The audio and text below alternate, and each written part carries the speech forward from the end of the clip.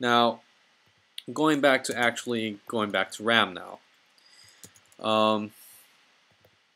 This is the RAM that actually came with my MacBook. I dismantled my MacBook a little bit, and what they give you is this is standard Apple RAM, and this is just to show that Apple RAM is nothing special. These are Samsung DIMMs, and so made by Samsung. And as you can see, they gave me a pair of 1 GB modules. Cache latency is running at 555, not the best. And honestly, for the prices or for the premiums that Apple charges for the RAM, they could really do a lot better. I would have expected to get Crucial RAM, or what would really be nice is Corsair.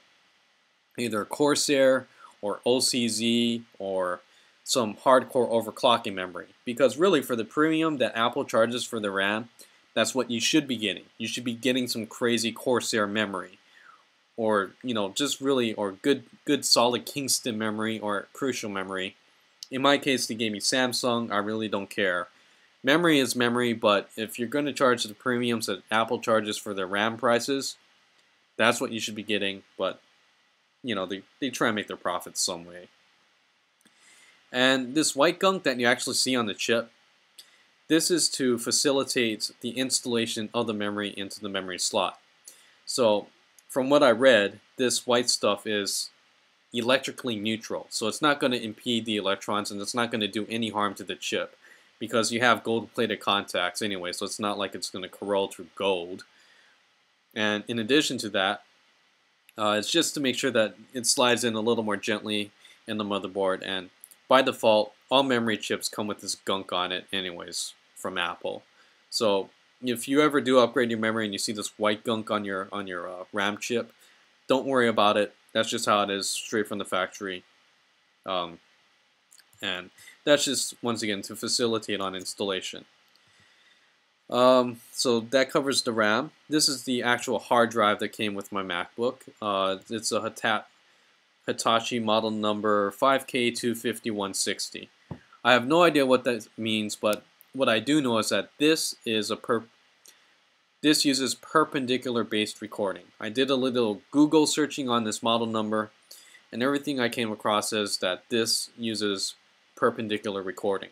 So the areal density on this hard drive is actually really high.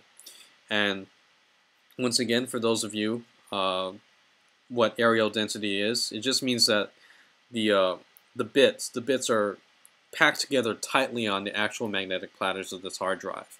And that actually makes a difference in read and write and copy performance. Now, for instance, I was coming from a Toshiba 120 GB hard drive that didn't use perpendicular recording. It was a fine drive. It did its job. And what I would do is that when I hooked up my external FireWire drive, 7200 RPM Maxter hard drive with 16 megs of L2 cache. That's my external drive. That's my main backup drive, actually. So I would hook it in FireWire, and I would do my backups to and from it. And the average read and write speed was about 8 megabytes per second. Anywhere from 10 was fast, 8 was average. Now, so that was when it was connected to my old 120 gigabyte hard drive. With the increase in areal density on this hard drive, I find that read and write speeds have increased by 50%. So average read and write speed is now 12 megabytes per second. So there's a nice speed bump just because of the fact that the areal density increased. They're both spinning at the same rotational speed. They're both 5400 RPM hard drives. Both the same form factor, and both have the same 8 megabytes of cache built in. The difference is the areal density and the perpendicular recording, and that alone was able to give me a nice 50% speed bump when I read and write to my drive. So, nice improvement there. And in addition to that, there's also the SuperDrive that comes with it. SuperDrive read and write performance has improved also, most notably on rewritable optical media, such as CD rewritable, DVD rewritable, things of that nature. So rewritable optical media, I got a nice little speed bump. Also, even when I'm just copying data from a DVD, such as when I'm ripping a DVD for personal use, or if I'm just copying lots of data off of a normal DVD, I notice it does read a little bit faster as well. So it's a nice upgrade on that for my SuperDrive also. Here are the ports on the side of my MacBook. You know, this looks identical. I mean, I couldn't tell the difference looking at the ports here. Only thing that you might want to note is that when you're plugging stuff in, there is a little bit of a difference in the USB ports. Now, I was listening to a Mac Break Weekly a while ago. This is maybe a couple months ago. And they said that the way that they route the power on the USB ports is that this port actually carries more power than this port. This was an issue when someone was trying to use either an EVDO card or plug in their iPod or something.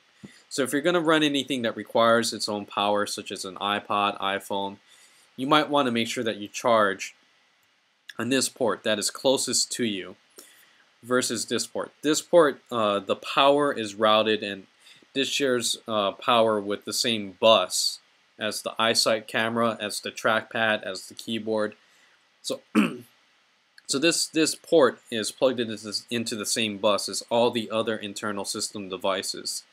This runs on a separate USB bus, so that means more power should flow into it. So if you're going to hook up your iPhone or iPod and you need to charge it up, use this port.